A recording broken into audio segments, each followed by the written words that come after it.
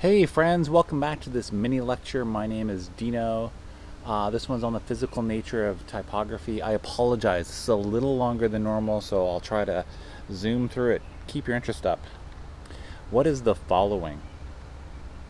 Have you seen this before? Have you seen this before? This image is from one of the earliest visualizations. It's from the Lascaux caves in France. It's a pictograph, which is a cave painting, as opposed to a petroglyph, which is a rock engraving.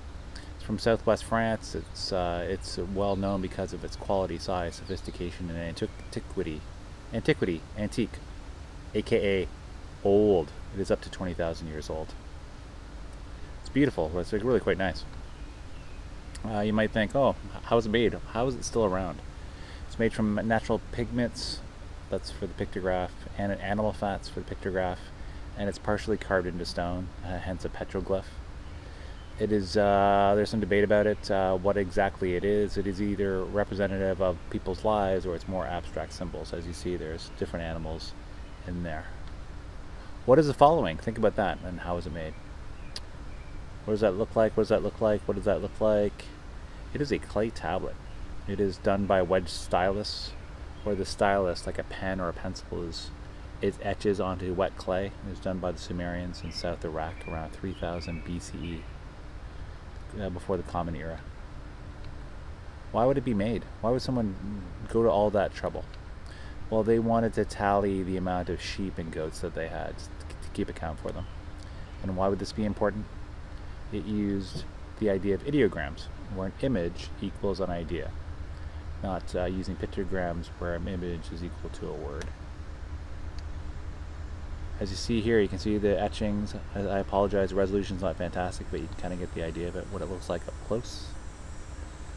What is the following and what does it consist of? It is what? This looks probably a little bit more familiar to you. It is the early alphabet with letters. It's from the 1000 BCE, done by the Phoenicians. The area where they were existing was Syria, Lebanon, North Israel. And a sign is equal to a sound.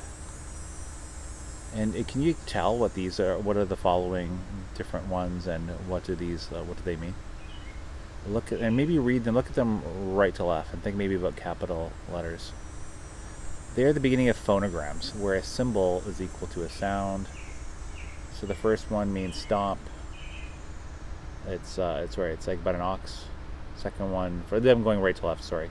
First one's an ox. Second one's a house. Third one's a throw stick. Fourth one's a door. Fifth one's unknown.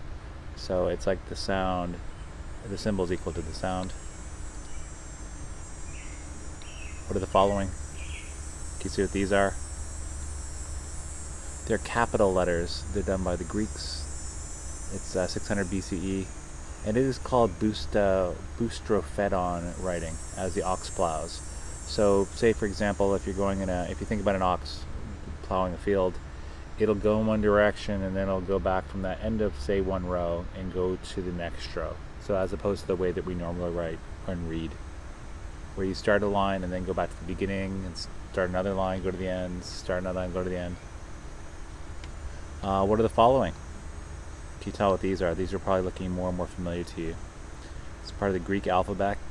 It's the Ionic versions of the alphabet from the Aegean Islands. It's eventually adopted by the Athenians. From 403 BCE. What are the following? These probably look really familiar to you. Alpha, beta, gamma, delta. This is a Greek adoption of the Phoenician alphabet. They modified the names and they added vowels such as epsilon, iota, micron, and psi. That's around 800 BCE. Again, these look very familiar to you, I'm sure. At least I hope they do. Otherwise, why are you here? What are the following? Probably looks very familiar to you if you've seen any older classic movies. They are Roman capital letters. They are from Roman triumphal columns in Rome. They commemorate Emperor Trajan's first war in the Dacian War. It is the finest surviving example of early Roman capitals. It's around 114 CE. We've gone from BCE to CE, also known as AD. See, this is sort of a close-up. Look very, very familiar.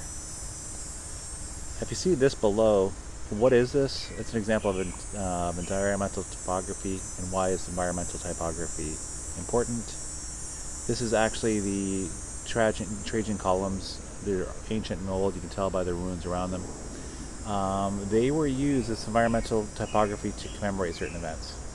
And also, maybe more specifically, maybe more on a practical, useful level, they help to make cities more rational. So you can identify streets and buildings by etching in the name of the street and the building name or building number. And for those of you might go, oh, well, who cares about that? We have environmental typography that's quite modern, as you see here. This is me going through one morning in Penn Station. You see these are more ads, but if you see sort of on the ground, environmental typography, how do you get tickets? Go that way. Which way is the ramp? Over there. So that was a really quick intro to physical nature of typography. Thanks a lot for being here today. Again, my name is Dino. Look forward to seeing you again real soon.